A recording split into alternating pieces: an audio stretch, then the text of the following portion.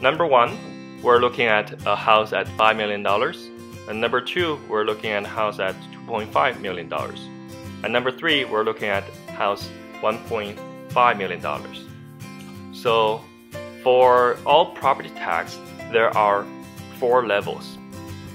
For luxury house, first $200,000, you pay 1%, which is $2,000 on the first $200,000.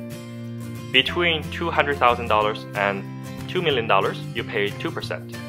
So that's $36,000 for the $1.8 million. For $2 million plus, you pay 3%. So between $2 million to $5 million, there are $3 million, so you pay $90,000. Anything above $3 million, you pay another 2%. So between $3 million to $5 million, there is $2 million. $40,000 for the $2 million. So you add everything up, it's $168,000. Let's see next one. $2.5 million. $2,000 for the first 200. $36,000 for the first 1.8 million. And there are $500,000 on top of 2 million. So there's only $15,000. Together you get $53,000 on a $2.5 million home. For a $1.5 million home, you pay $2,000 on the first 200.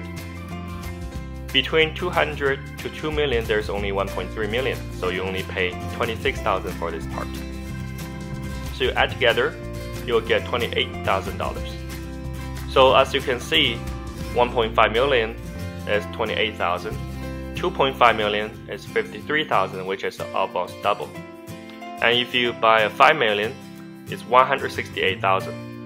It's almost triple of $2.5 million. Which means if you buy more expensive home, you pay more property transfer tax.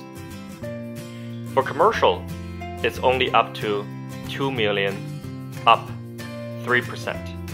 So for commercial, you don't have to pay extra property transfer tax for over $3 million. That's everything for today. Thanks for watching. Please subscribe and share my video. Thank you. 大家好，我是温哥华地产经纪周华。喜欢我的视频，不要忘了分享和订阅，谢谢。